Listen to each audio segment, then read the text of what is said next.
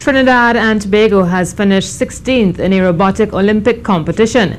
Team TNT, represented by 3 Form 5 students of Presentation College-Chaguanas, finished 16th in a field of 163 teams at the recently concluded inaugural First Global Challenge in Washington, D.C.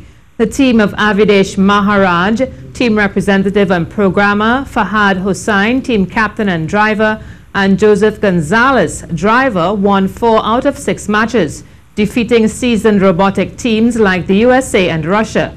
In matches spanning 2.5 minutes, TNT was paired with 2 other nations and were challenged to use their robot to distinguish between different colored balls, which represented clean water and contaminants.